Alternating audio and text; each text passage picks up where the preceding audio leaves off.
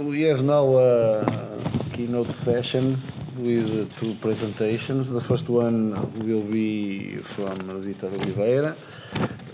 It will deal with urban morphology, teaching different approaches. And, well, Vítor Oliveira is an old collaborator with our team and is a senior researcher at the Research Center for Territory, Transports and Environment in the Faculty of Engineering of Porto, and Professor Auxiliar of Urban Morphology and Urban Planning at ULP, where he also coordinates the scientific area of urban planning. He's an architect, has a master's degree in planning and design of the built environment, and a PhD in planning civil engineering. He is the president of the Portuguese Language Network of Urban Morphology and a member of the Scientific Council of the International Seminar on Urban Form.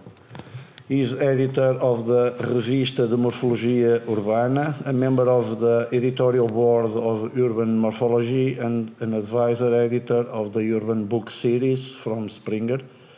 In 2016, he has published Urban Morphology, an introduction to the study of the physical form of cities in Springer, a textbook on urban morphology test in course in 9 universities in Portugal, Brazil, Spain and China, currently being translated to Persian language. A new book teaching urban morphology, also from Springer editor, will be published in the first semester of 2018. So, first I would like to thank Franklin, David and George, must be somewhere around, for the invitation to be here today.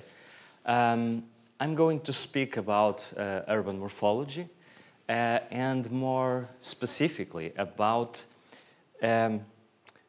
some dominant approaches in the field of, in this field of study, and about different and effective ways of teaching urban morphology. As you know, urban morphology is somewhere in between some other fields, for instance, architecture, geography, planning, history. I think these are the most important. And so this position in the center of these approaches makes it quite difficult to establish some boundaries and to define what we teach in urban morphology in each course. So perhaps we have a situation where in geography I teach some things about the study of urban form, and for instance in a course in architecture I teach other things that could be similar or not. So against this background, there is a need to discuss how to teach urban morphology. More concretely, I will talk about one research project that I am involved at the moment that is called Emerging Perspectives on Urban Morphology.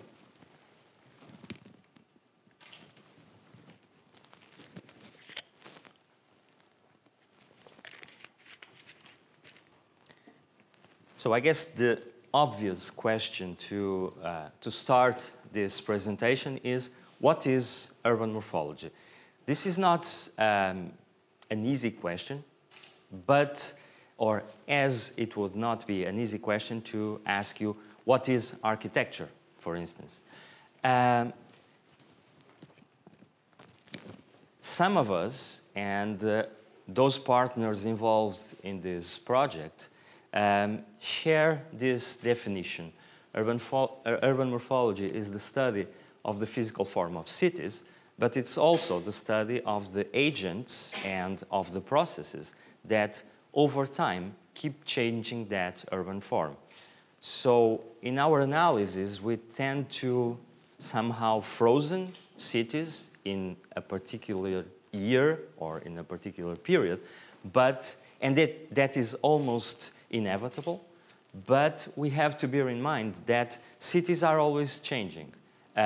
Porto today is very different from Porto than 10 years ago, and is different from 4 to 6 months ago. So cities are always changing. So I will try to use the city of Porto just to illustrate this definition. Morphological studies tend to address the city through its physical form.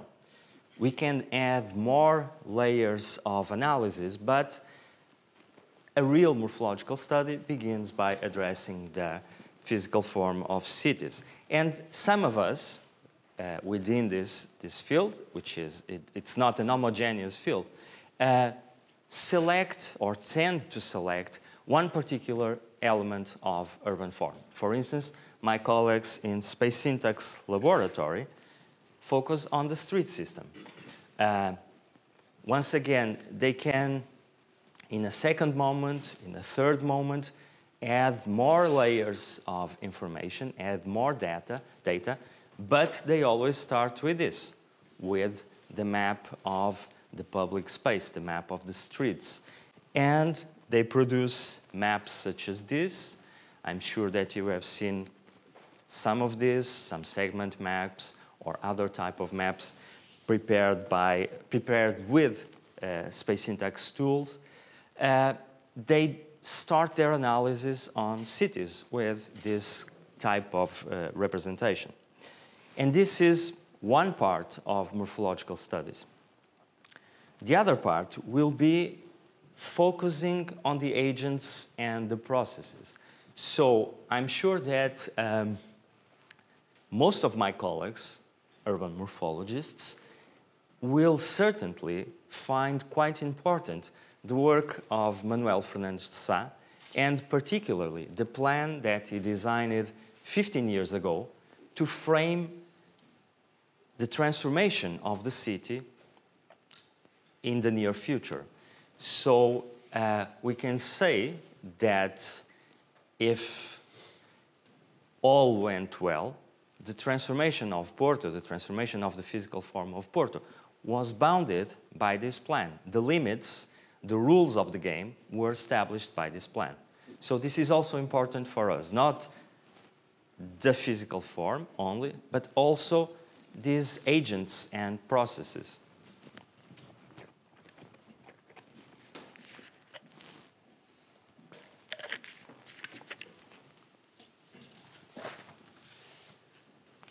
So a second question that is important, and I'm not sure, because I've only been here in the end of the afternoon, yesterday, I'm not sure if the expression urban morphology was here in these days, but why urban morphology is important? What is its relevance?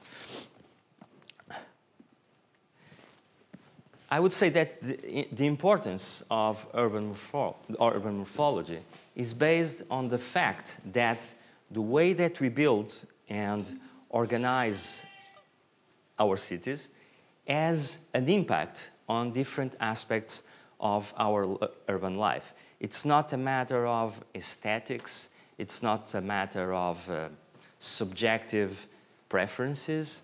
It can also be that, but it's something else. So, for instance, the way how we lay down our streets on the ground, and this takes time, of course, and the way how we start to erect our buildings has, for instance, an influence on the amount of energy that we consume in transports and in buildings, including in the later the functions of heating a space, of cooling, or of lightning. And if we bear in mind that the three main sectors that are responsible for such an important thing as energy, the consumption of energy, are exactly buildings, transports, and industry, we start to realize the importance of addressing this issue, especially if we bear in mind the pressing issue of climate change. So in a very recently concluded PhD thesis, it was last month, one of my students, Mafalda Silva, tried to address this relation between urban form and energy.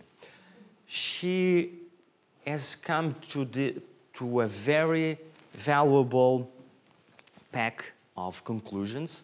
They have been published even before the public defense of the thesis. They have been published in 4 different papers, so it's been quite well accepted. And she has discovered that urban form significantly affects energy demand, especially space heating, so here we are talking about buildings, and mobility. She has discovered that in the case of Porto, urban form was able to explain almost 80% of energy consumption. And she discovered another thing. In this whole pack of urban form attributes, she discovered that some are more important than others. So the most influential would be density, would be granularity, which is something that she named. It's something that balances the number of plots per street block and the size of street blocks. And the third would be accessibility, and the fourth would be centrality. So this is a map from her document.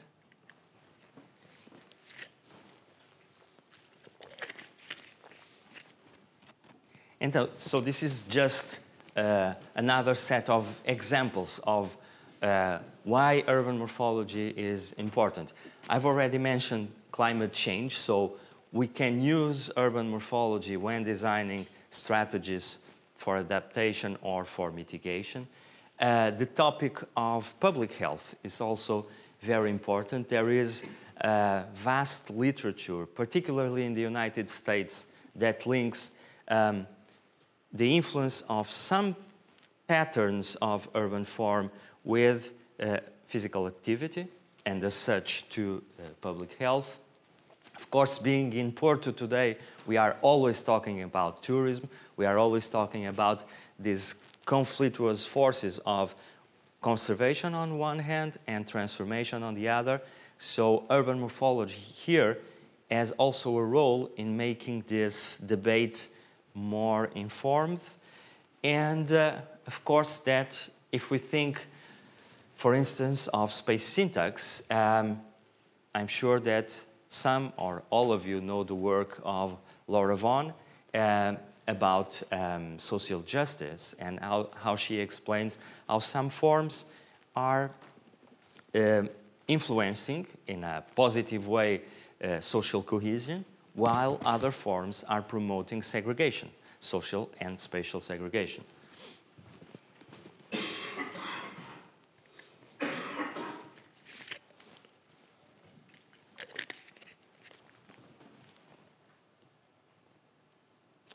So just a very brief history of urban form. We can say that urban morphology started in the end of the 19th century in the work of some geographers, urban geographers in Central Europe. The 3 first decades correspond to a certain golden age of urban morphology in Central Europe, but then the main concerns of these geographers changed. They changed to urban functions and to overall urban structures. And so urban morphology in the end of the 30s was no more one of the themes that was debated in an intense way. So we had 1 or 2 decades where urban morphology was not important, but in the middle of the 20th century, there were again significant inputs to urban morphology, both from geographers and from architects. And initially, these were individual contributions, not linked to each other. But then, I would say that perhaps in the 80s, the scenario was quite different because some of these contributions gave origin to real schools of thought. So we had these theories, concepts, and methods that were shared by different persons. In the first moment, persons that were very close to these guys, but in a second moment, they were all over the world, and they were not only applying these theories and concepts in a mechanic way, but they were already contributing for their transformation. So now we have a scenario that is dominated, I would say, by 4 main approaches. This does not mean that those guys working with outside these approaches are not doing urban morphology. On the contrary, we can identify many researchers, individual, many research centers, many research networks that do not fit in these 4 approaches, and they are doing morphological studies. But if you go to the literature, if you try to make a boring quantitative analysis, you will see that these approaches are the ones that have most papers, are cited in most papers. And so this would be the historical geographical approach built around the work of M.R.G. Konzen, that was in the former slide. The process typological approach promoted by the Muratorian school, space syntax, and something that it is a more heterogeneous group called spatial analysis. The name is not brilliant because all of us do spatial analysis, but it was a name that my colleague Karl Kropf coined in 2009 to frame some different things that were being experimented by many different researchers, with this one in the middle, Mike Batty. So is the center of this approach, and this can include things such as cellular automata, agent-based models, and fractals. These have been here in the last editions of this conference, so probably they are here also in this 4th one.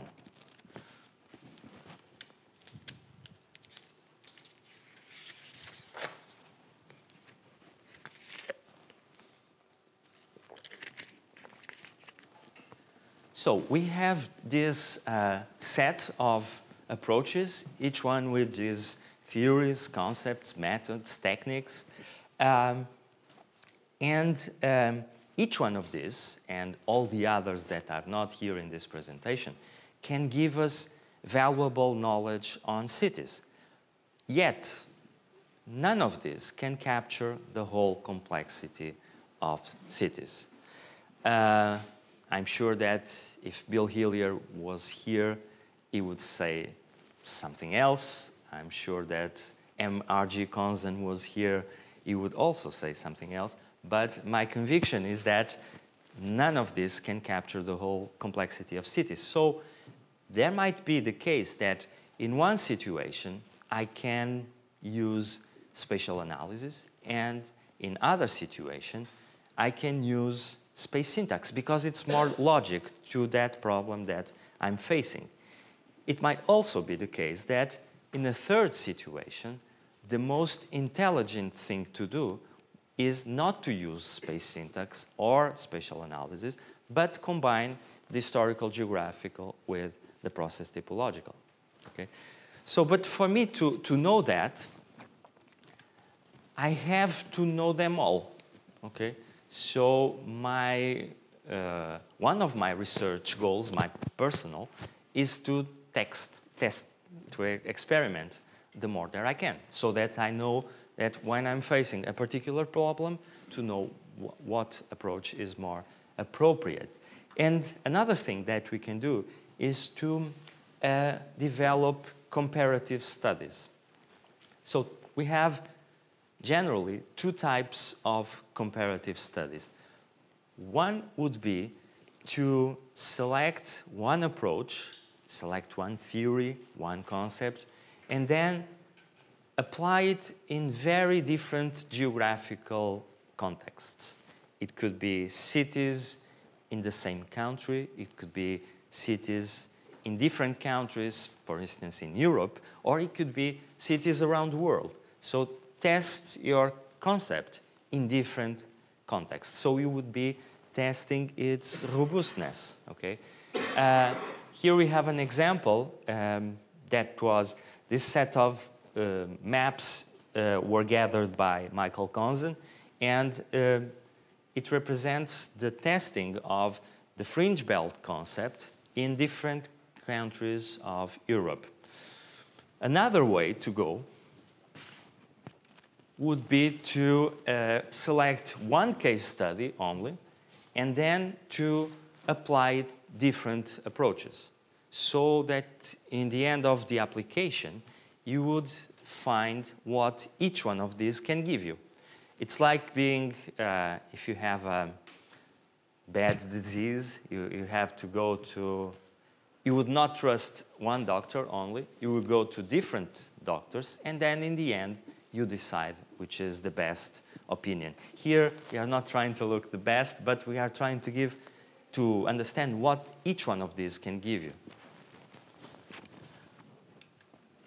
So when I've done, the former application was by myself, when we have applied it, in the end, we were able to understand some relations between these different approaches. So I put historical geographical in the middle, and when we compare the historical geographical with space syntax, we realize that the most important thing that they share is that they have a focus on the ground plan. So a researcher in the historical geographical approach, a researcher in space syntax, just by looking at a map, a bidimensional map with no information on heights or of functions, it will tell you a lot of things about that city. Of course, that you can say that space syntax will only focus on the street system, and at least in their first step, it is true, while the historical geographical will focus not only in the street system, but also in the plot system and in the building system, but they share this acknowledgement of the importance of the bidimensional reading. On the contrary, if we focus on the link between the process typological and the historical geographical, you will see that the historical one will add another focus on the building fabric, and they will share it with the historical geographical, with the process typological approach. They will also share a comprehensive framework that ranges from small to large scale analysis, and this large scale can be really large. In the end of his days, Muratori was studying the world. He has a number of drawings for the world, not only for Italy, not only for Europe, but for the world. And finally, but quite important, because this is something that space syntax and cellular automata, will be here in a minute, don't have, is this statement on the importance of history. Okay? You can say that they are more concerned with the future, and that is okay, and with the present and future, but these two share this focus on the importance of history. And so we have cellular automata, particularly those models of cellular automata that take on board not only regular cells, but also irregular cells. In the beginning, cellular automata would put like a grid and try to make their analysis. But now there are some models, there are some researchers that can say that the cell is not a square. It's something irregular. It can have the scale that we want, so it can be a plot, okay? And this is a major change. So these models share with the historical geographical an understanding of the plot as the minimum element of analysis.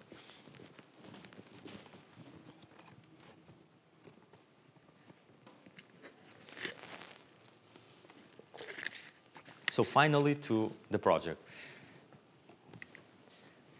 So this emerging perspectives on urban morphology is, it's not a big project, but I would say that is the most interesting project that I'm working on. It is founded by the program Erasmus Plus. It is a 28 months project. We have started in November. We had a kickoff meeting in London in December. So now we are in month 6.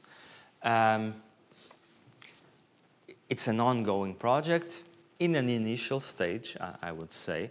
So I will be mentioning outputs, some early outputs, but most I will be talking about processes and contents.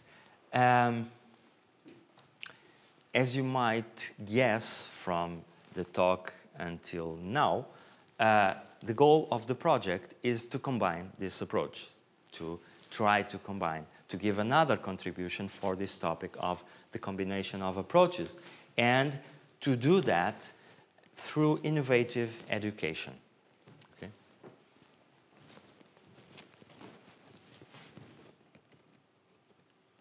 So who is working on this project? We have 5 partners.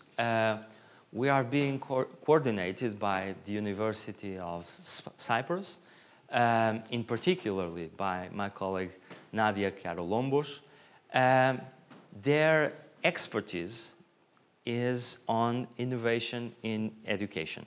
So this combination through innovative education, this would be their main output. The second partner is us, the University of Porto, and I was selected to represent this historical geographical approach. It is my favorite, I have to say, but I like to combine different things. So I would say that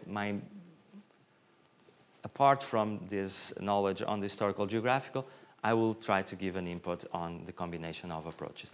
The third partner is Sapienza in Rome, and is being coordinated by Giuseppe Strappa. Giuseppe Strappa and Giancarlo Cataldi are now the main references worldwide for this process typological approach. The fourth partner is TUVN, and I would say that these are the black sheeps of the project, because these are the guys that keep reminding us life is not just urban morphology. It's about drinks, no, I'm joking. It's about social relations, okay? So their focus is social. And in all the debates, in all the discussions, they are all bringing a strong social input. Of course, that you can say that the company, Space Syntax Limited, also does that, but the notion of space is not quite the same. So Space Syntax is about space, but it's also about urban form, as you know. And Kevin Karimi, today has a similar role than Giuseppe Strappa, is one of the main references for the Space Syntax community. So in this project, we are planning to offer 3 main outputs. I'm going to talk only about the 2 first, because this is still very far away in the end of the next year. But the other 2 are very near. So we have to prepare an open learning curriculum. I'm going to show you what that is in the end of April. And the second output would be a set of open access resources that we have to somehow conclude in the end of June.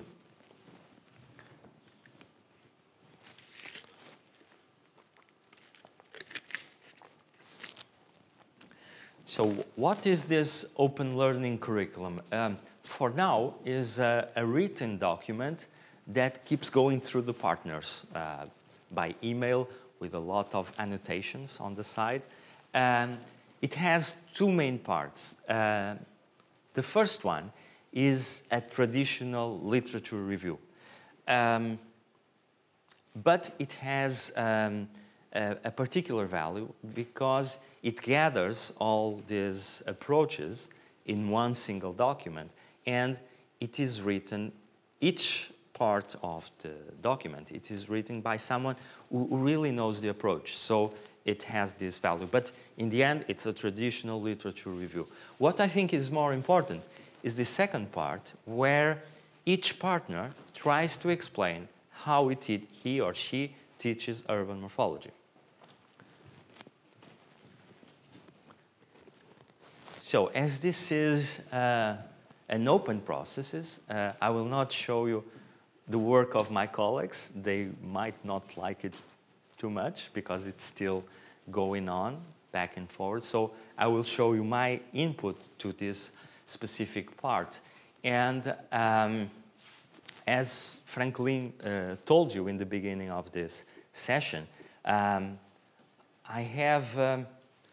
I've started to teach urban morphology 6 years ago, and when I started, I tried to look for good introductory texts to students, introductory and relatively open, and I could not find it. This was in 2012. Of course that you can say, well, you have an amazing book called The Sociology of Space, and that is true, but that is amazing for space syntax. You can say the Anik book by Konzen is a masterpiece. It is for historical geographical approach. If you want to keep your mind a little bit open, these are not good textbooks. So I prepared my own textbook. I tried to gather, for 4 years, I tried to gather all the things that you have to know about urban morphology before you die, okay, in one book only. And this book corresponds mainly to the lessons I give. They have different formats because they can be a course in a year, a course in a semester, or a workshop 1 or 2 weeks. But the table that you see here and in the next slide are a course of 30 hours with 15 lessons, 2 hours each lesson. And so this is divided into, it is intentional. It's not just a matter of it was not enough space. So in this first part, we try to offer students direct reading on cities, or if you want, a neutral or almost neutral reading of cities. So we try to introduce them to the different elements of urban form. For instance, if you are in an architectural school, students will be thinking mainly on buildings. If you try to, the first impact of trying to explain the importance of plots would be some strange moments because they don't see plots in the streets, they don't see it in their cities. So are they important, are they not? Then we move to agents and processes of transformation. And as soon as we have these three important things, we start to analyze some cities. We go back 6,000 years ago to the first cities. Then we start to looking at what is a street in Greece, what is a plot structure in a medieval city such as Dubrovnik, for instance. What are the common buildings of an Islamic city? Okay? And then, of course, we get to contemporary cities and try to understand what are the main challenges that they are facing and what are the main or the new types of urban form that are emerging. So last night we were talking about a really strange phenomenon here in Porto, where you have these single family houses from the 19th century that now can be divided in 12, for instance, in a plot such as the one where we were last night, 5 meters wide, and the building would be like 16 meters long. So I can do an amazing exercise of putting 12 studios in this. So the second part would be quite different. We would be looking not at cities in a direct way, but we will be looking at cities through the eyes of other researchers. Okay? So here we would start with some classics, not only in urban morphology, but also in urban studies. So we could be looking at a book by Mike Batty, but also a book by Kevin Lynch, for instance. Then we will go through these approaches, the historical geographic, process typological, space syntax, and spatial analysis, not only looking at books and papers, but trying to understand how these were applied in real plans, how these were somehow, how these have informed the construction of some buildings, okay? So we will be looking at theory, but also about practice. And finally, and this is linked to the second part of the presentation, when I talk about energy, we'll try to understand what is the influence of urban form in some things that are apparently very far from urban morphology.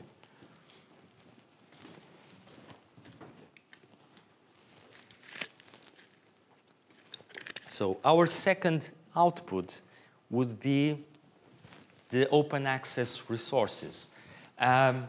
So what is here at stake? I've shown you the way the contents of my lessons, but these contents can be explained in many different ways, as you know. So we can just show PowerPoints such as this. We can recommend a very good paper. We can recommend a very good book. We cannot do many things because time is always limited. Urban morphology has always a marginal role in our courses, so we have to be very selective. And this topic of the EPUM project talks about this, or tries to give some thoughts to this debate on the resources, about what to use to explain a particular idea. So these are the 3 or 3.5 questions that we have. What resources do we use? What are the gaps? Imagine that you are teaching a lesson tomorrow about fractals. What is the thing that you would like to have to teach fractals that you don't have it today? And so you will have to go for a second option. And from this, from the resources that you don't have, but you really like to have, we try to discuss what resources can we build in the framework of, under the framework of this project. So once again, I will not use my colleagues' inputs. In my case, I like to, of course, I like to use PowerPoints, I like to use books, I like to use papers, but I also like to use, for instance, games, okay? To put the students during 2 hours, it can be the full lesson, playing a game. And this is something that is called the Game of Cities, that I've designed some years ago. It is a paper explaining the contents and the rules of this particular game. Another thing that I think it works very well, and I remember my students, and for me to be watching a movie during a lesson, it would be like paradise. And I think they still feel something similar. So I like to use films. 99% of the films that I use are taken by someone else. But for instance, this one, I've done it myself with Jeremy Whitehand, which is one of the main references today that in urban morphology. So this is a one and a half interview on Jeremy. It was recorded in Birmingham, and it is available on YouTube. And finally, I also like to find good websites and use websites that were not designed particular for teaching, or in some cases even for urban morphology, but they have real valuable knowledge on urban morphology. If you recall, the second point of this structure is agents and processes. When we talk about processes, we talk about plans also, and this website is all devoted to one of the most amazing plans that was designed until now, which is the plan for New York, designed in 1811. But for instance, it could be here the website of the World Heritage List by UNESCO. It's an amazing place to introduce cities in history to students. And finally, about activities.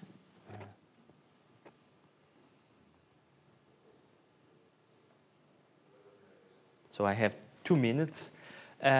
We have traditional activities like meetings, conferences, and so on. And I think we have one particular interesting activity that is divided into two workshops that will be taking place. The first here in Porto in September, and the second in Nicosia, the capital of Cyprus. So, what are we trying to do in these workshops? We are trying to combine the approaches, but we are doing that with our students. In Porto, we will try to understand the ability of each approach to analysis. We are focusing on the city center, and we will be trying to understand what each approach can give us in terms of analysis. When we move to Nicosia in the next year, we will be focusing not only on analysis, but also on design. We will be selecting a particular part of the capital of Cyprus to design. During this 2 weeks workshop, what are we going to do? First, we are getting students from all these 5 partners. We will be receiving students from London, Vienna, Nicosia, and Rome.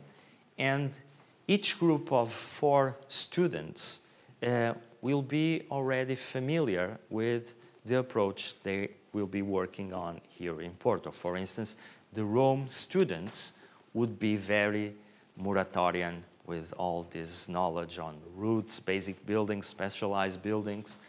And during the first week, each group will work on his approach, trying to get as much as possible from the Porto city center. They will be working in studios in the afternoon. In the morning, we will have daily lectures from teachers on the approaches, from the local authority on their views on the city center, and from people that are working on the city center in a more informal way, non-governmental organizations.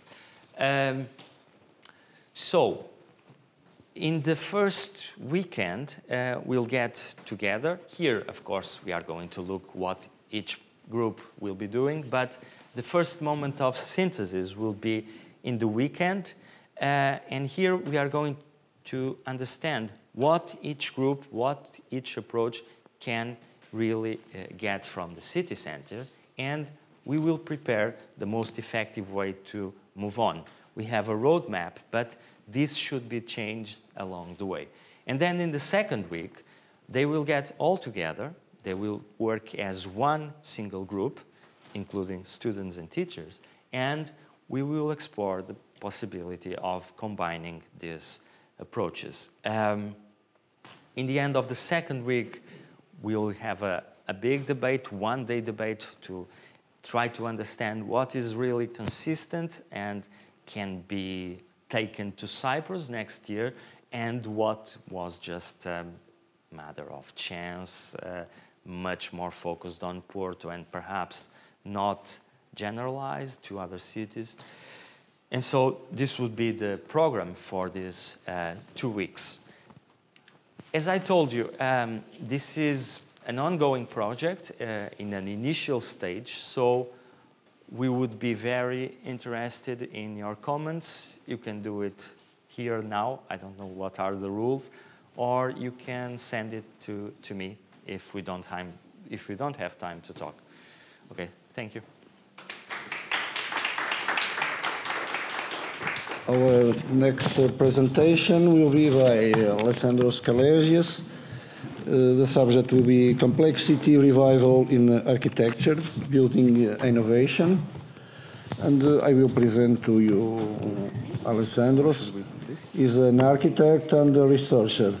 He graduated from the Architectural School of the University of Patras in Greece and completed his postgraduate studies at the Architectural Association Design Research Lab in London.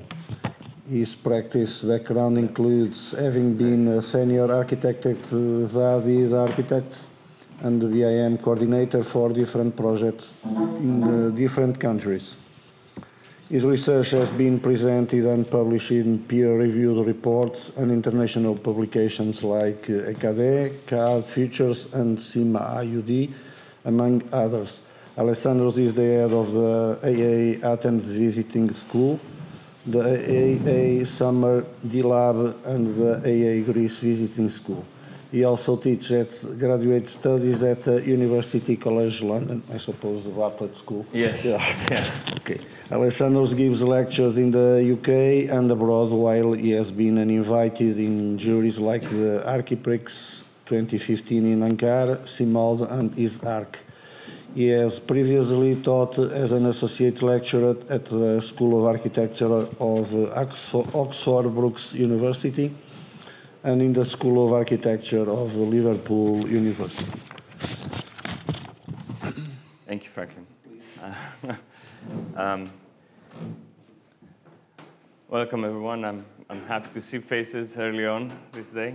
I would like to start by thanking the committee, David, Franklin, and George for inviting me here today. So what I'm going to talk about is I'm going to focus on three main aspects: complexity, community, innovation. As it was mentioned, I spend a lot of time in a place that used to be a house that's in London. That's the School of Architectural Association, also known as the AA. And that's where complexity issues started happening in my own personal, let's say, interest with architecture.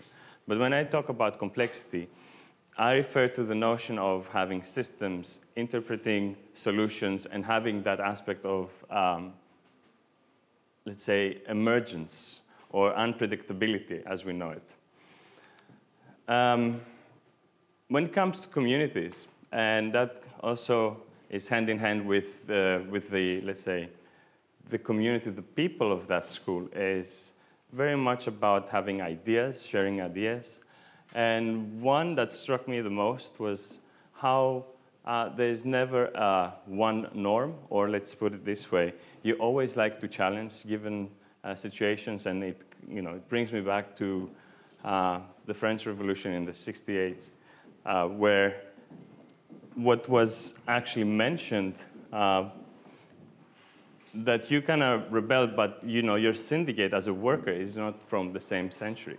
So it's good to be synchronized with what is going on now to understand the world like it works now, and try to kind of, rather than follow it, to be part of the changes that we want to see in the world. And this is an ideal that I try to put in practice myself, and that's how I'm going to carry on with the presentation, giving you a few examples of what I like to do in our field of architecture. Bear with me as I try to fix something here. I just need to do one thing.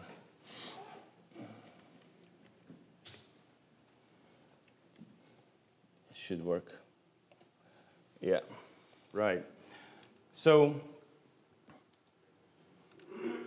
in this journey of evolution, also in terms of the mindset, my personal work kind of looks like this, which is very unusual for most architects, especially people who start their education. Personally, very much intrigued with the application of different systems, such as CNC machines or robotic machines, and how we can benefit in the field of architecture with those different tools, but also not just as a simple tool, but more of a collaborative aspect. Well, I think nowadays there is a certain degree of warning by intelligent people such as, I guess, Bill Gates, Elon Musk, or the late Stephen Hawking, warning us about the imminent threat or mayhem and destruction that will come by the overcoming of AI and robots when they take over the world. But I think before that, I think there is a certain period of like a friendly approach and what can actually AI or let's say application of robotic systems give us in architecture, how we can benefit from that. It's not a simple task. It's one way to just put it. But for sure, I think there is time before we feel threatened as architects in terms of our profession. And it comes down to being creative in that sense. I guess eventually there is some room to kind of apply what we already know in the field of architecture, in the new approach of applying the, let's say, new methods for design and manufacturing. So we need to consider about the design. When we have one system that it's not only in terms of, let's say, using information, so when it comes to AI and having all that access to data, it's not about having that access. It's also about being flexible, being, let's say, adaptive, having that sort of self-determination, understanding what kind of information you have, to be truly a collaborative side on the work of an architect. So, personally, I was fascinated with the work of, well, at first, maybe you know the work of Jason Kelly, with his book in 1994, Out of Control. He talks about swarm intelligence. And I think a lot of his work is influenced by what was once coined as, let's say, swarms from Greg Reynolds in 1985, I think, where he managed to decipher the way that birds fly. And at the time, the application of such systems was basically used for movies. And this was actually applied to, I think, the first Batman movie, where they tried to actually simulate how bats would move in a cave. And he broke down this logic with having 3 basic rules. What we see here is those 3 basic rules is about the behavior of a boy or a bird based on separation, alignment, and cohesion. So out of these basic 3 rules, the output is complex, but at the same time it's very unpredictable. It has that sort of quality of emergence, where you don't know exactly how it would look like at the end, but at the same time you have a direction. So there is no one leader, but they all kind of follow a certain sort of behavior without having one main leading person or Boyd. So the work that I would like to kind of focus on today is pretty much about having a take on that aspect of control, applying these ideas that are pretty much inspired by processes in nature. So deciphering how nature is sort of an active agent for forming different designs. So there is a purpose. It's not a copy of nature exactly. And this is pretty much about biomimicry that I'm trying to kind of like introduce here. But it's understanding and then making, having a benefit out of the application of biomimicry in architecture. So it's about creating a system with a purpose. Which brings us to the work of Freyot, I would say, for self-organizing systems. I mean, we very much rely on math. We very much rely on how we can apply mathematics in order to, let's say, decipher and make conclusions, and then applications in a sense of creating innovation in a practical aspect. So in this sense, particularly having a take on the three path system that he introduced, the direct, the minimal path system, and the minimal detour system. Practically speaking, this was applied in one case study about casting concrete over earth scaffolding. And while this was a method of realizing in a sort of computationally environment, it was a self-generated form, when it came to the real world, we discovered a lot of differences. So the case studies I'm going to show you in more detail are very much the application of bridging the gap between the digital and the physical world. This particular one was from 2014. It was an investigation which explored the earth scaffolding, the concrete casting, and using fabric as formwork. And the interesting bit was the more nodes that you have, the weaker the structure was. Now, that wasn't something that we would necessarily know if we didn't have a go and actually try that. So while the theory behind was very much, let's say, helpful, we needed to take that next step and apply that in actual real practical way. So the way we go about it is we kind of create our own tools. We find very important to kind of create our own computational tools, particularly working with, this is an open source platform, you may know it, it's called processing. So all the concepts about agent-based systems, Boyd's from Reynolds, the hive mind, and swarm intelligence is being applied in a sense of having to create a certain, at this point, this is just a case study. It's not about the form so much, but it's about the performance. So creating a, let's say, an extrusion, but in different steps. So we have this aspect of feedback at the same time while we have our, let's say, generation of form. So there are, let's say, second level forming agents at this point where they get feedback of what is structurally sound. Obviously, the applications are not necessarily about structural performance, but this is just, again, a case study. So we realize where it's weaker, and the second set of agents come and then create a supportive lattice at the back. So this is very much a kind of like an approach in the digital computation side of things. But we always like to coin it with what has been traditionally already out there. We don't start with a blank sheet. We want to be very much having all the benefits of the existing research and what is as a system, but try to figure out another way, a new way of doing it. So when it came to this case study, it was all about the bending of steel rods. So what you see is one of the methods. There are different methods. There are air bending, coining, folding, weeping, rotating.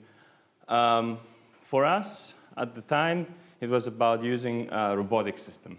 So we were trying to see the opportunities of what we can, how we can benefit in moving away from a traditional system such as this, but at the same time being very rigorous. So we had to come up with another way of computing the spring back.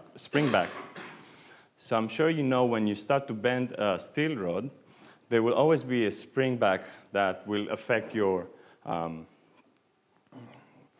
output. So when it comes to accumulating this spring back, if you don't compute that already, you will end up having a very different result. And that point, it's not about emergence, it's about being actually real with the aim of the purpose of what you're trying to achieve. So we had to overcome both the tensile stresses and the compressive stresses, first computationally, and then feed that into our system.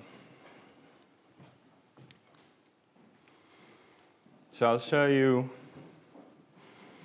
this, the way it happened. It's a short video about how it all came together.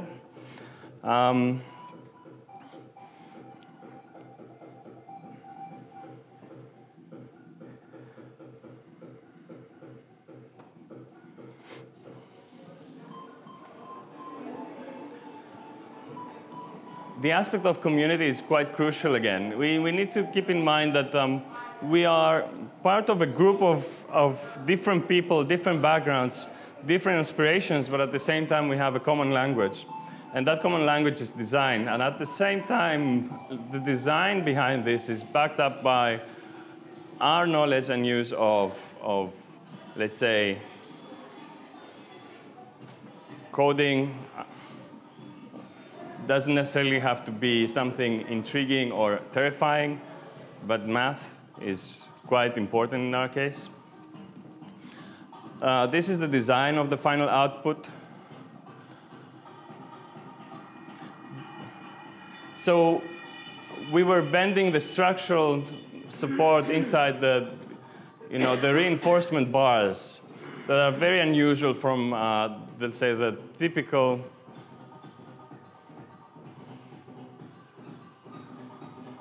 reinforcement of the concrete. So it was more about adapting the steel rods to the design that was actually decided out of a series of different outputs. And making use of the different abilities of the robotic arm, many people like to compare it to a human arm. It's not necessarily true. You wouldn't be able to rotate or twist your wrist in that sense. But we had to customize a lot of things, such as the jig, the picking point of... So all the system has been pretty much customized. So for this notion of mass, let's say, production is kind of challenged here with another notion that I would like to call as mass customization in that way. In this particular case for fabrication. Again, quite crucial bit is that we all go through the entire process from the design point to the actual final fabrication of the piece. And this sort of experience, we discover new things as well. Thanks to the scaffolding, and materiality is important, I'll talk about it in the next few case studies, we discovered like attributes such as we don't have to have any post-production after this construction, because the final looks of this structure was actually looking very pristine and polished, as if we had it polished afterwards. But it was due to the scaffolding that was actually using plastic. So I think it's a bit bright. All right, it doesn't really show. Going back to the things that I would like to focus on. So I referred to complexity in terms of, let's say, the approach for design and fabrication. But it all comes down to understanding, as being the architect of a new approach, creating systems for your design, there's a certain level of complexity in understanding patterns and how things work. When it comes to community, this whole idea started somewhere here, and then it has expanded throughout the world. And in that sense, particularly happy to have a lot of colleagues sharing this notion and actually coming together in different parts of the world, creating this sort of case studies, as I call them, through an intense, short period of time. Now, I'm going to go through the case studies I'm not talking about, and these ones take place, most of them are in Greece. Every time we go to a place and we don't have a particular design in mind, this is all coming together from the people that are involved. So there's a pedagogical aspect behind this, but at the same time there's a value to challenge the notions about time, challenge the notions about materiality. In this particular case, this is an internal canopy out of fabric. This is kite fabric. The whole idea was to create an interactive one-to-one scale internal canopy. And the structure inside is pretty much derived by the patterns on the surface. So out of a series of different testings, the theme that was put together by people who didn't know each other before came up with the best, let's say, I wouldn't say something like optimal solution, but out of a lot of experimentation, they discovered how they will be able to control the form and create some sort of a structural aspect with something such as weak as fabric. And the interactive bit was made possible by, let's say, learning new things that normally architects wouldn't necessarily go through. So coming together with, let's say, people who are able to deal with electronics. And some of you might already know about the Arduino system. This is an open platform system. Pretty much program your own computer. So this becomes the brain and the neural network to kind of control what was the internal canopy, the interior canopy that is actually inflating and deflating depending on what's happening in the space. So the program is kind of collecting data, if you like, depending on the activities of the room. And this room is pretty much a lecture hall there. Different things happen at different times. Lectures, people giving exams, people just walking in. So there's a series of sensors that are lying inside the room. And depending on the activities, the whole canopy is changing.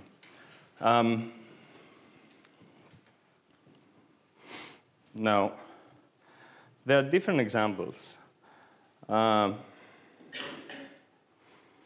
They're all based on the same notion of collecting data in different parts of the world. Particularly in Greece, we go in different cities and try to understand well, I would like to say morphology, but after the presentation, it might sound it's not as deep as you presented it, Vítor, but due to the other challenge that we face, which is no more than 10 days.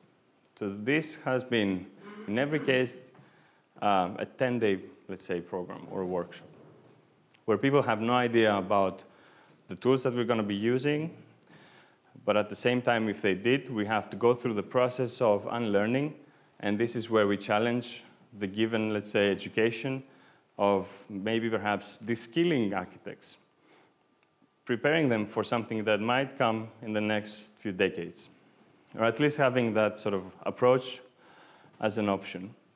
So introducing, let's say, the understanding of other tools to become innovative in a sense of adaptivity and having this ability to be not only ready for something that is coming, but drive that change. This is very short. In this particular short in time, this one took place in Thessaloniki.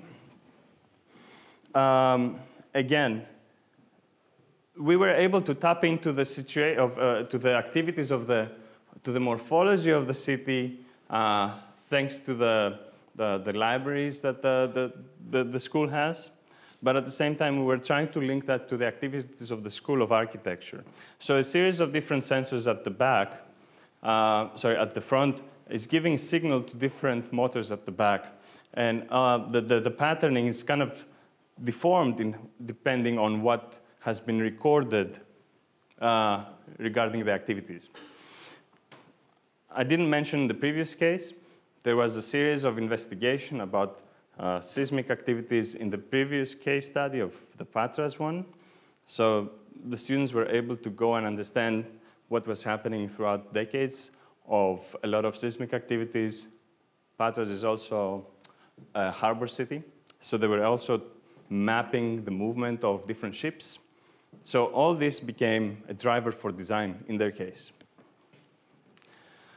The interesting bit here is we get so much excitement that after we leave, so while we get very much hooked into the whole approach of having a very limited amount of time, dealing with something quite unusual when it comes to education of architecture, and being very practical about it. So while you can generate many different forms using computation in your, let's say, in your computer, how you translate that into an actual build prototype is quite a different story, especially into one-to-one.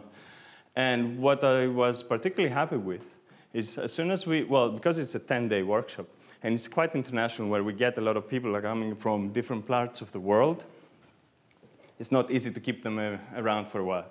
So after we left, the students went ahead, they went to the piece was to be presented and it was showcased in the Fine Arts Museum of the city. And they went ahead and they kind of like put it together in a sort of a canopy on their own way.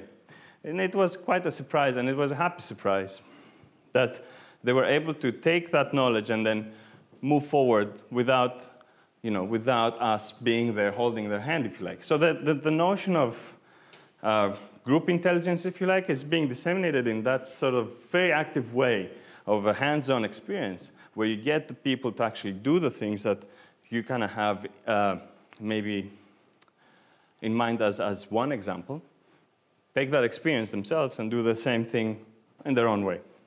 I think that's very powerful. And obviously, working with machines, such as the CNC machines, maybe now it becomes more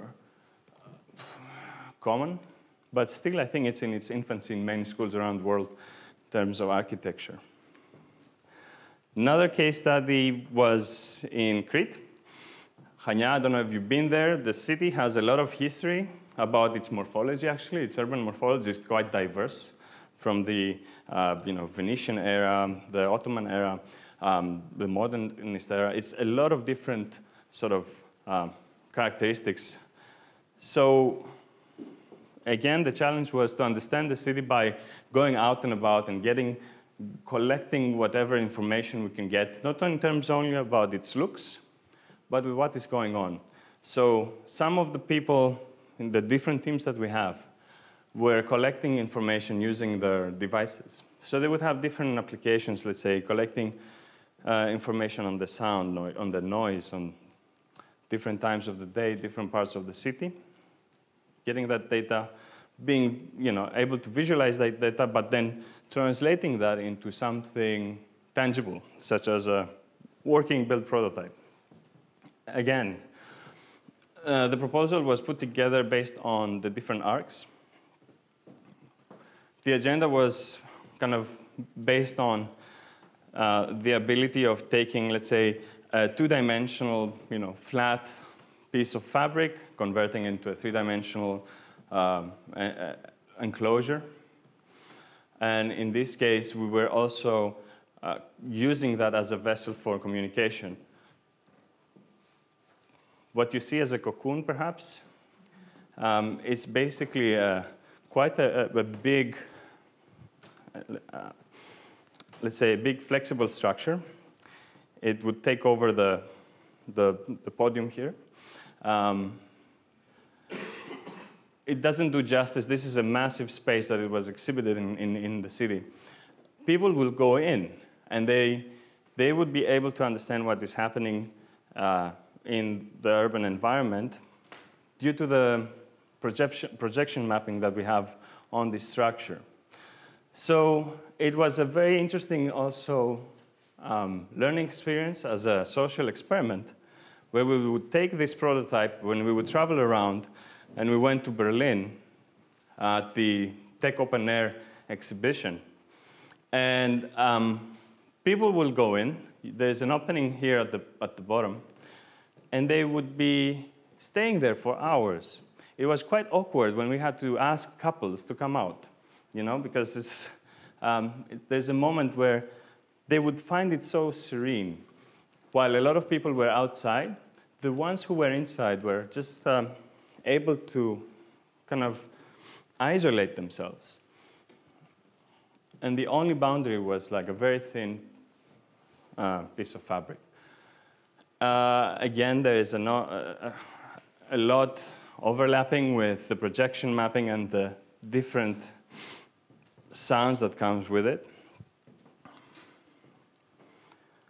But the idea of materiality is not purely based on the attributes of the material, but also on the effect, such as the case in Athens, where we talk about Gestalt theory. We try to introduce that theory in a sort of practical aspect, and also looking at the kind of conditions of the city, where it's very sunny. When we go there, it's usually summertime. Not very easy to get people concentrated. However, we make use of, let's say, the different, in this case, kind of kinetic canopy in a series of different triangles, as you may see, aligned in a way that is pretty much looking at the sunlight. And through the deflection of the sunlight, there are different patterns created on the other side of the wall in the school. And in that case, it's pretty much about the effects of the trajectory of the sun in combination with the people who are moving. This is above the entrance of the school, so the people who are moving underneath activate the movement of this kinetic canopy. Similarly, the case of using fabric to stand on its own. This is felt. Manipulating its attributes by combining with different adhesives, we were able to create a certain gradual effect in terms of its structural ability and maintain certain bits that we wanted to be flexible and apply that as part of our kinetic style approach on our prototypes. Now, I would like to remind that this is, again, a combination between what we have as a physical experiment and a digital experiment. These two come together. I think there is a lot to be gained by understanding the limitations of one with the limitations of the other. It would be unreal to suggest that we can simulate the real world in its entirety. I think that will never happen. I believe that that would be silly to even try to do that. Rather than trying to simulate the world as it is, we can try to take the basic attributes and then by by having the physical side, we make our comparisons, and we are able to then scale up. So through a series of experimentations and years, we are able to scale up. So you see what was happening in 2000. This is 2013. The one before was 2012. And suddenly we start to look at partitioning systems. But we don't see them as like a thin piece of wall. We see them as a system that has spatial qualities at the same time. And there's a certain quality about having your environment being active, rather than having this sort of inert, sort of like very inactive built environment. I think we are able to move towards a more sort of active conversation with the space that we inhabit. And these are a few attempts. So again, we have to go through the process of either introducing young students to new things that are away from your typical architectural, let's say, studies, or de-skill them and try to make them see how there's a new way of being the architect of nowadays is not so far away from the Renaissance architect, however.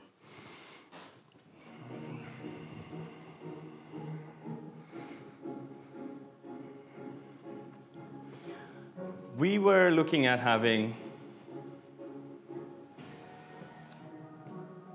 system for experiencing a pathway. And in that sense, different teams came together to make different proposals. And it's about creating a scenario, creating a story. What happens when you cross that path? And how do you affect or get affected by the built environment itself? And these are the different scenarios. We break down the system on how we can simulate movement in that sense. We break it down into a very particular set of panels for this. We allocate the nervous system, where our eyes, our muscles, where the brain is. And then we come together and we become one team. Again, this took 10 days to complete. From the time that we introduce people to these ideas, we teach them the skills, and we conclude with this prototype. This is created out of wood and elastic strands of, I forget the word now, it's the same thing you use in your underwear. However, here, the materiality of that is kind of enabling us to have these sort of obstacles opening up when you enter. So as soon as you come close to it, it opens up by twisting. And then you're able to go in. But then slowly it comes down on you. So you're trapped. You're not able, if you were too slow, you're trapped inside until another guy comes along. And now there's a conversation between you and the other guy, and it opens up again. So there's an indirect sort of discussion, like dialogue, if you like, between you and the built environment and other people in the built environment. I think it froze. Anyway. I'm not sure if I'm going too slow or too fast, but I'm coming to an end. These are ongoing investigations. While they might seem, they could be seen as games. I really enjoyed the notion of having a playfulness behind it, because it's very much intriguing and inviting people to engage with this. And again, it's a medium of conversation from people of different continents and different backgrounds. At the same time, maybe revisiting certain notions that we know we take for given, such as wood veneer. We basically see wood veneer as the application on top of an existing surface. And in this case, we revisit that, and we need to see whether we can use it as an actual structure itself. So again, by twisting and bending, we are now able to make it stand and create a different sort of partitioning system, while at the same time having that flexibility on the material itself. We are also able to create that kinetic side. So we pretty much are challenging ourselves also in terms of having a singular material application. That goes back all the way to the casting of concrete, where the whole thing was put together in one go, one cast, quite challenging. Fast setting concrete, very, very difficult if you're not making a pavement on the road. And at the same time, using only veneer to make something stand higher than 2 meters. And at the same time, twist and bend and stay at it, in its place. It can get very messy sometimes. There's a lot of, circuits and stuff. But these ideas are not necessarily new, if you ask me. But I would like to kind of maybe restate that we need to understand how technology can help us, if you like. How we need to also understand how it affects the tools that we use. We cannot be ignorant, even if we don't necessarily agree in certain methods. I think it's more beneficial to kind of investigate these methods and then realize that there is a constant change. In the same notion that cities change, Porto, like you said, Vítor, today is different from 6 months ago or 10 years ago, our tools change. And they can also change the way we approach things.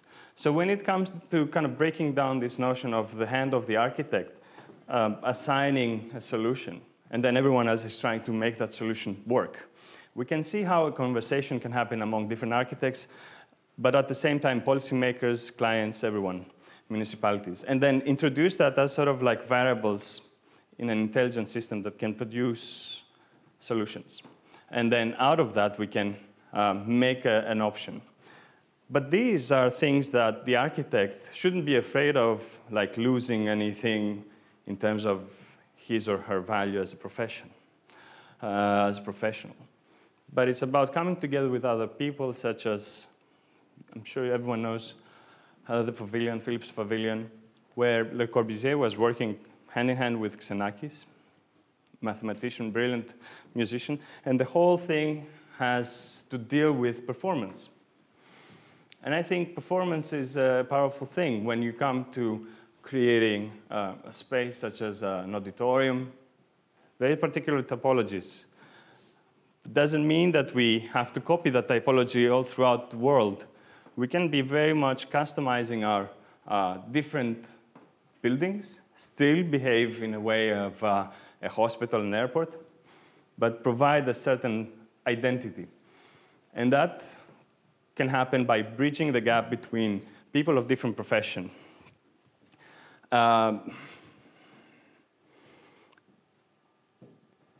Architects use geometry for that reason. They use geometry as a way of communication.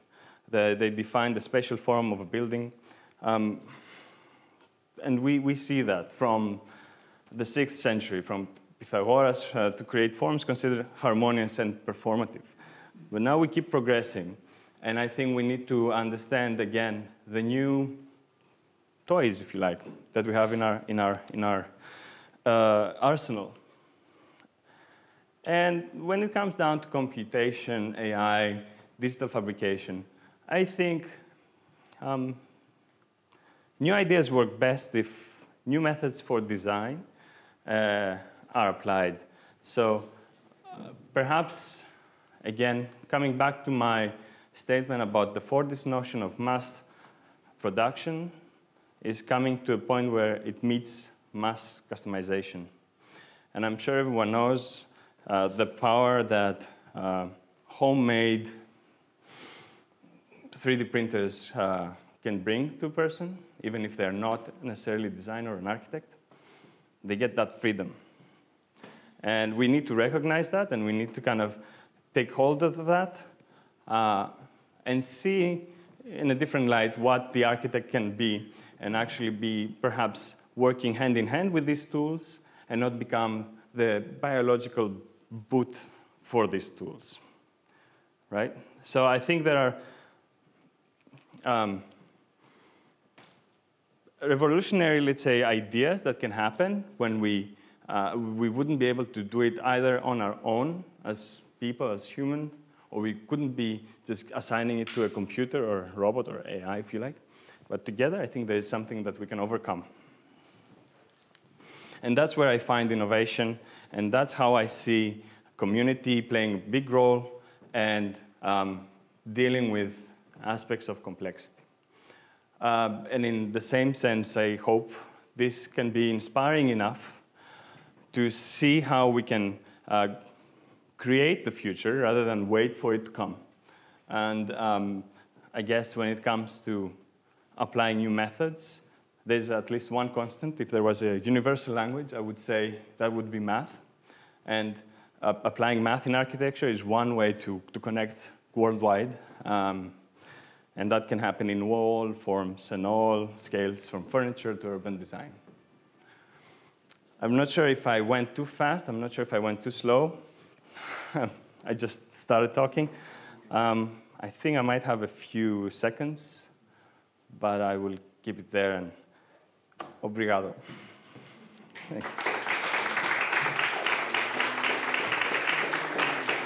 One major issue here addressed by these two, I would say, remarkable presentations is the the school factor. Yeah. I think it is a very real problem. We have how to introduce those methodologies and technologies in our schools. And I think it would be a very good topic for debate. We have already some 2 or 3 presentations in other sessions dealing with this problem, but I think this is would be a very good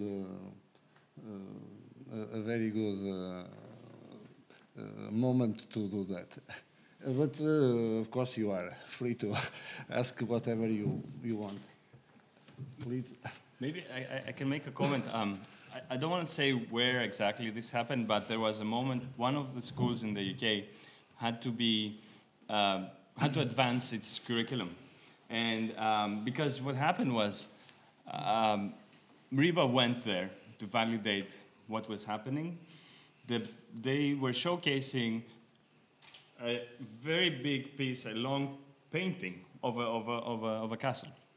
Immediately they said, look guys, you have to bring up your game, you have to introduce the new tooling that is out there already.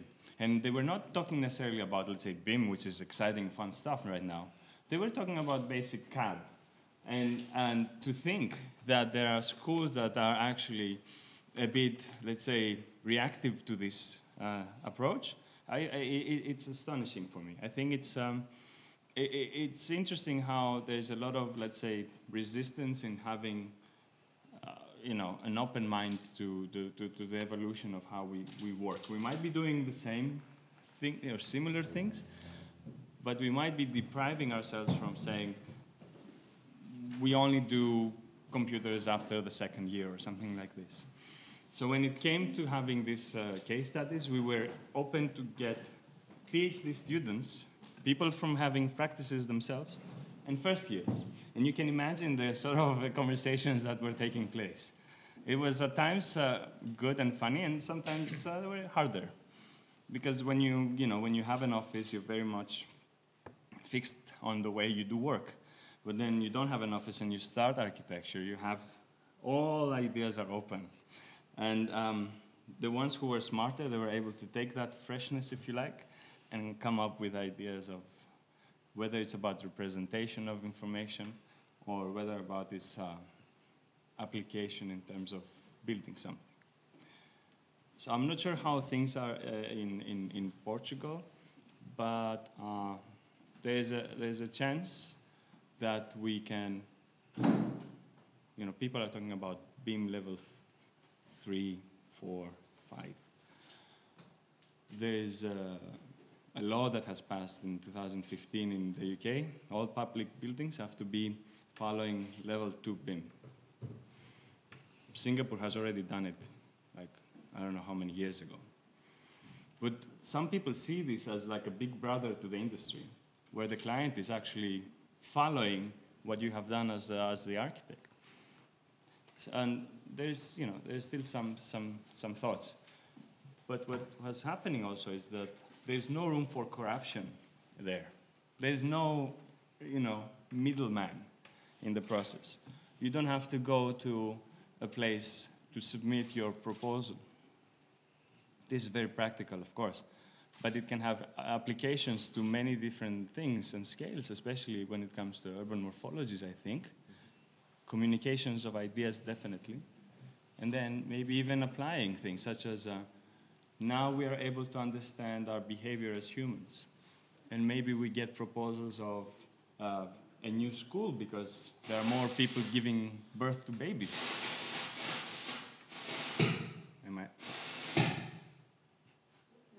No? I should stop talking. But then I mean, that would be a very direct conversation between people in the community. I'm saying something wrong. It's a sign. All right. Some people are not happy. But yeah, I see that as an opportunity. I'm not sure if everyone feels how people feel about these ideas. I don't know how it sounds. I think there's an underlying subject, which is not exactly following what's going on in developing new technologies. But when you are dealing with architectural education, it's much more than that. Mainly because we are dealing with a kind of field that is crisscrossed by absolutely everything that you may imagine. So dealing with architectural education, you have to be really open to absolutely everything, because city, it's exactly the places where everything crisscross you know, everywhere and at every moment. So yes, I think that you have to have a picture of a castle. At the same time, you have a robot going on everywhere, because that's the kind of environment that will make the university, well, in general, the education of the architect and the urban planner more efficient. In other words, it's not that there's no evil or angels around here, but we need to have everybody working together to produce something that is really worth doing. I think that's the main thing. And combining them will make us not exactly more efficient, but in kind of not so sympathetic years that will come, will perhaps make us stronger in dealing with all the conflicts that we'll be facing very soon. Not so dramatic as I said now, please. I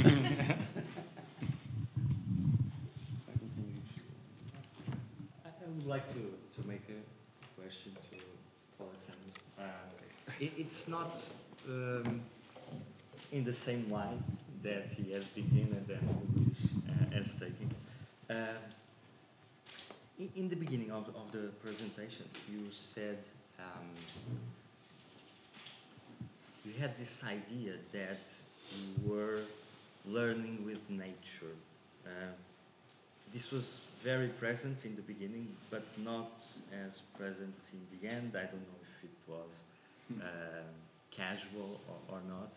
But, and I don't even know if that is a central question in your research. But I think that topic of the relation with nature, it's a very important topic in architecture and in urbanism.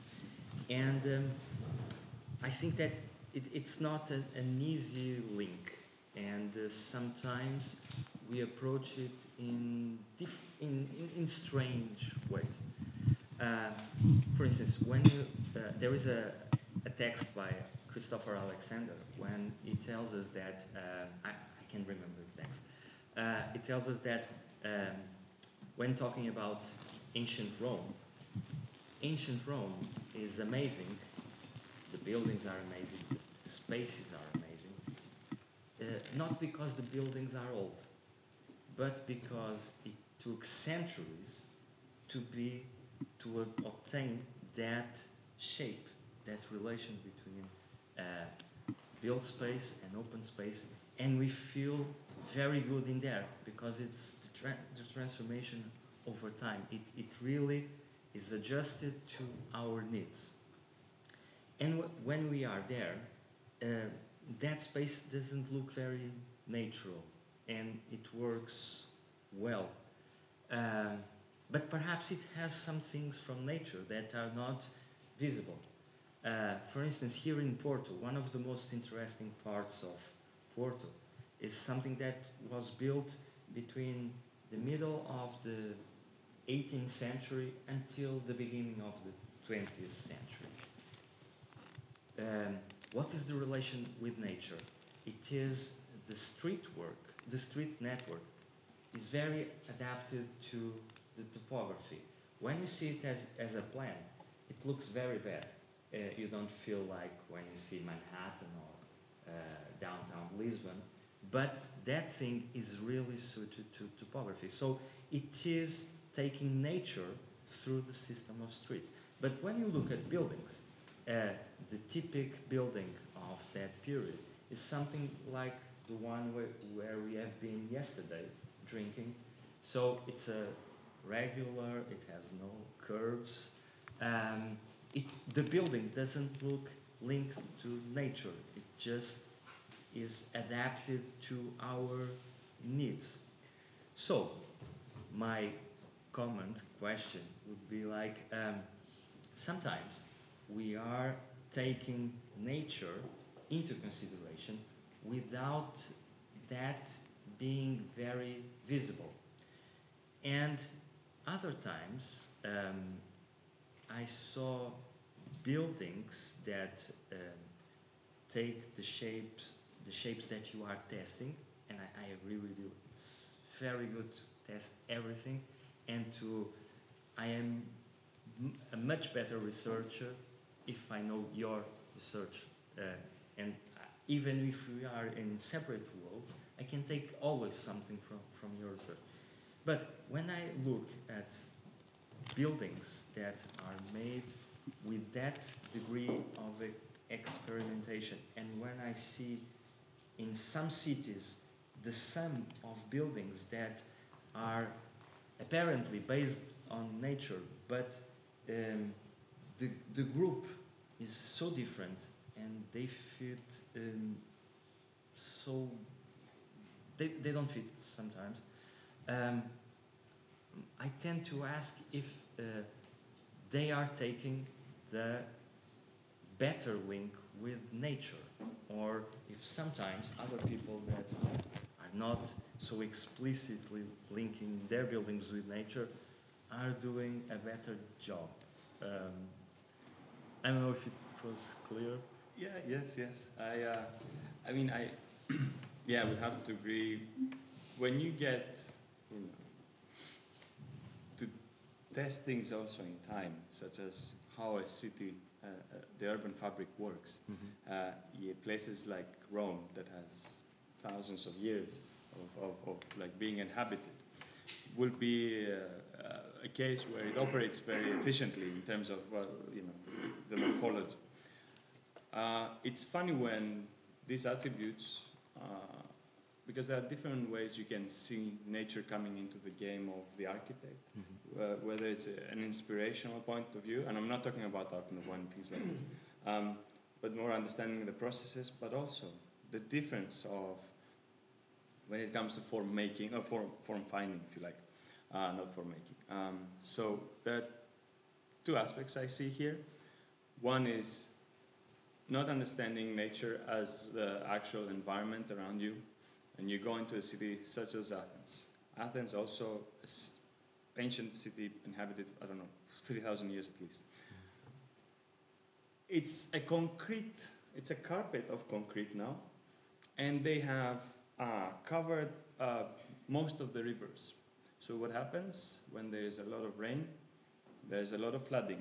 That's again because they wouldn't necessarily consider that in their new urban design. But what we have now as a difference, and that's the second, in terms of like nature and coming up with proposals that are also inspired by it, is the feedback we can get, and we can take time, squeeze it in a few seconds or minutes, and simulate things. And that's what we can do to kind of predict, in a sense, whether, and then we get all the sort of computational systems about sunlight, thermal conditions, wind analysis. And now we are able to kind of like do this sort of feedback loop about our proposals in terms of design and architecture. That's one thing. And the other thing is, again, taking time, squeezing it into a few minutes, about the formation of, let's say, fractals or L systems. We can simulate a variation of an L system, Lindenmeyer's bifurcation of studies for trees. So he was able to decipher and put together a mathematical equation about how you actually see trees being formed by nature, and by saying, okay, there are certain degrees that you can rotate. We can simulate that and create our own versions of trees. If you like, we can mutate certain natural existing forms. And we can test that in the safety of a computer before we actually invest in time and try to do it without even knowing where we're going. So it's true, certain things are not obvious when it comes to being at least inspired by natural processes, but it's definitely something to take into account. Not only to be respectful in that sense, but to acknowledge that there is a power behind, to apply it in, again, all scales. Yes, like you said, could be research that you're involved in that maybe I'm not, but we might overlap because we might get to that point of communication. So biomimicry is definitely a focus that I'm intrigued by, and I do, and I apply for sure. Yes. Please, okay. Please. Just continue conversation. I'm sorry, I couldn't be able to arrive earlier. Sorry? And I couldn't arrive earlier to get your initial arguments, but going through, the presentation and the second one, I think there is something that underlies both investigations, which is related to a very fundamental force or energy, which is movement. Movement within cities, how we organize a space. You just talked about that. The topography that is taken just to make life of the tripeiros easier, instead of going up and down, taking the best curve to move within the city. And the very basics of the research, the computer simulating research, was basically into movement. Swarms, water going across stones, and people moving around, and the structure moving it to allow you to pass through, etc.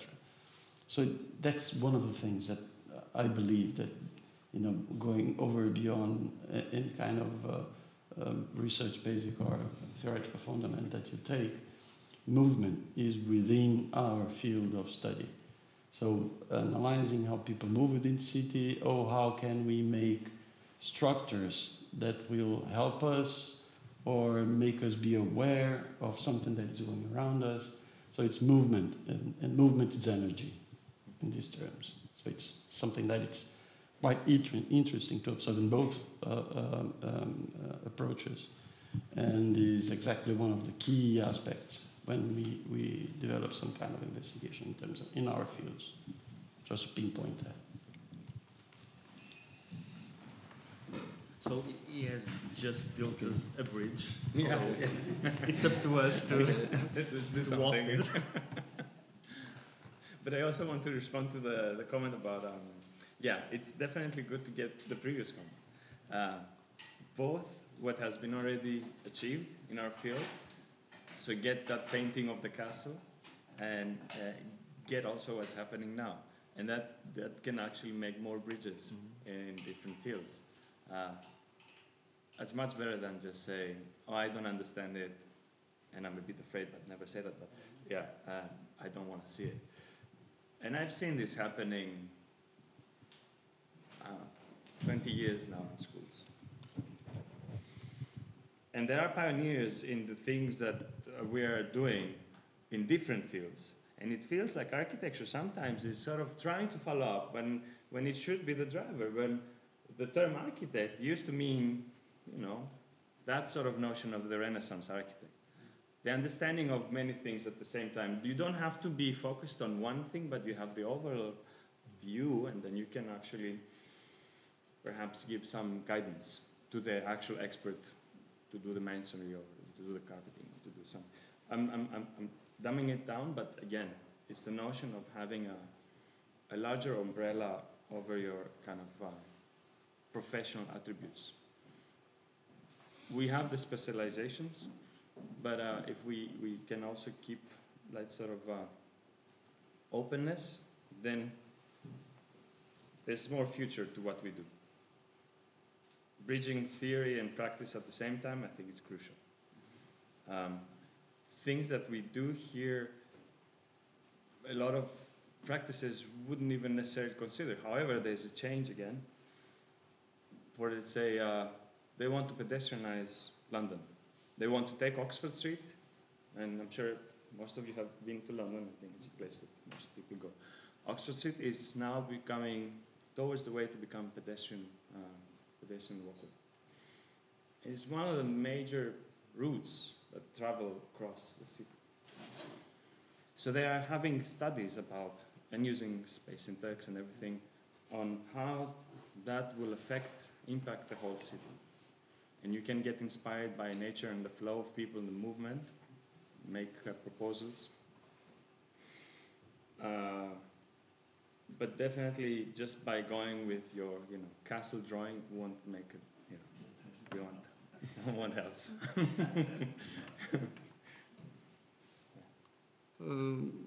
One thing I liked very much in your presentation was well, you discussed here the survey. We have now many instruments to create shapes. Well, very tricky shapes. and I asked twice, why? Why do you need those things? And I think, why? Because many of them seems to be meaningful for architecture. They are new shapes, very innovative, but why? They are not needed. It was my question. Of course, I don't think it was a provocative question, because I had a good answer yesterday, and I want good answers to this question. And you were. I'm not interested in why. It was said, and it's a good position. Well, maybe I explain a little more. There are some people that are developing languages, and we need language, even if that has no meaning for the moment. For example, mathematicians, it's the thing they do. They invent language. If they have use or not, it's not with them. They are only preoccupied, worried to create language. For example, Lobachevsky invented non-Euclidean geometry. He didn't know what that means, what the meaning of that. That doesn't matter for it. Well, some years later, it was used by Einstein. You know that. That means that there are some guys that must dedicate to develop language. For example, Rudy yesterday presented something that was a pure development of language and shape grammars. It is needed that some guy develop that thing. Well, but that must be reduced to some guys, not everyone. Because if everyone wants to create his own language, well, the concept of language disappears, because language is something that we all used to communicate. If anyone has his own language, language disappears. It's not possible. So what Kallegias bring to us in that presentation, it was that there is other guys that they are worried to bring some meaning to the shapes, and for example, introduce the nature. For example, some structural needs for the some natural meaning for the shapes, and as he had to create a shape that behaves in a certain way, he had to certainly to be aware of the natural conditions, structural conditions. If not, the structure will fall. Exactly. Yes. of course, it's not only nature that architecture had to deal. It had to deal with humans and their societies. And that is the other materiality of something exterior to architecture that architecture must know. It must know everything. It's the Renaissance man, the architect. Well, there are two Renaissance men nowadays. It's the medical practitioner of family medicine, and it is the architect. The two guys that must know everything. Well, I lost in my reasoning, and I'm not thinking.